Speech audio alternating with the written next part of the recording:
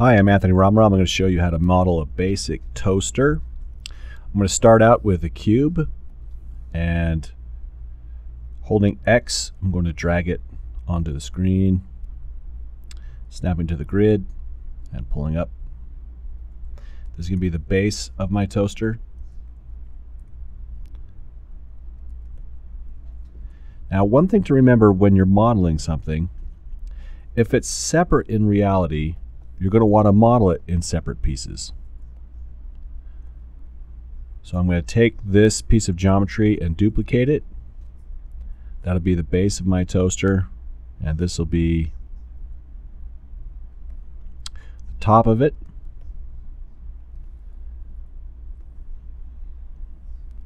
Now I'm going to add a bevel here first before I do any other extrusions. So I'm going to hit my Insert Edge Loop tool, and I'm just going to do a little bit of rounding on the top of my toaster here. Then what I'm going to do is I'm going to split it twice, because I'm going to have an interior extrusion here and two interior extrusions on the top.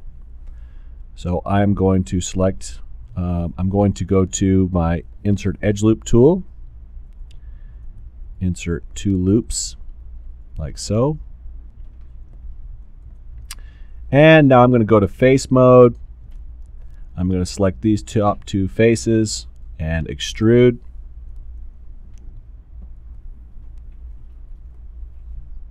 Pull in the geometry.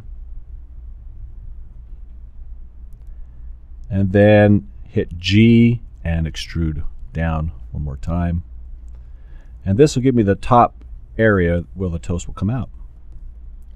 Now this section, I'm going to create an interior extrusion.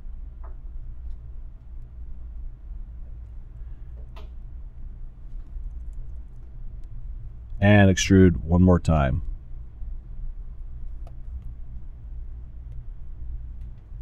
Go to object mode and move this up. And here is the base of my toaster. Now the toaster is going to have a handle here, so I'm going to make a new cube. Just scale it.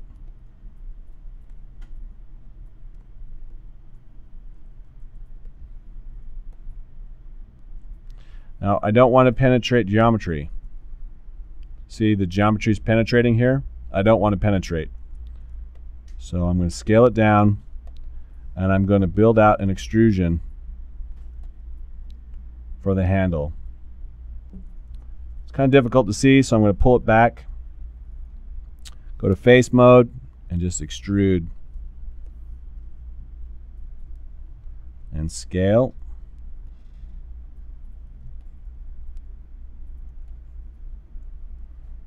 And extrude again.